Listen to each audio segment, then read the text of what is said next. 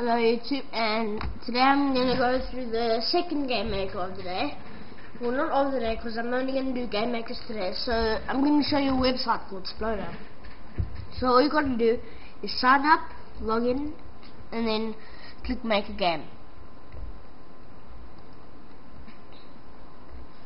Okay, so then I'm just going to show you physics puzzle maker because I don't have time to go through all of them, but you can find another tutorial on that.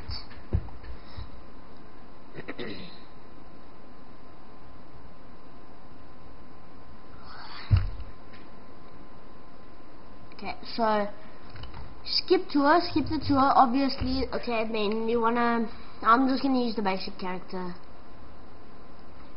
So then you can click here to see how this looks. Then you go background. You can change the background color.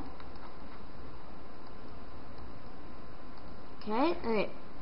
So then I'm gonna show you how to add. No, I'm not gonna show you how to add platform like this. I'm gonna show you how to add platform like this.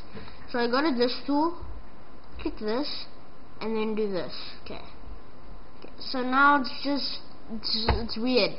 So you can see that it's just brown, and when we test it, it falls. We don't want that. We want to click on it, don't make sure this isn't open, press the lock button. Okay.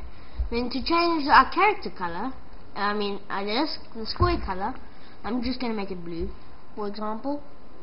You can hear my cat in the background, sorry. If you can. So then they want to click on this, click on the one next to the X, and then press that. Now he has no face. Now we can just do that, and now he has a different color. Now we can make him have one eye. Okay, so then he can move around and stuff. That's pretty cool, I think. So then you can even draw your own character. Alright, that will take too long. You can make your own coin instead of making one like this. I'm just gonna make a coin looking like this. Okay, my cat's in the way. Lock it. Make sure to lock it. Make the collision layers to none. Click this. Okay, not that. Click the flag. Say on center. Score. Okay, so then test. Doesn't score. It's because it has collision layers. Wait. Oh wait, I pressed on the sensor. I need to make it on crush. And then I'm not sure on how sensor works because I haven't used Sploder for a very long time. So yeah. Okay, and then let's make it smaller so we can actually crash it. There we go. It's crashed. Now it's smaller.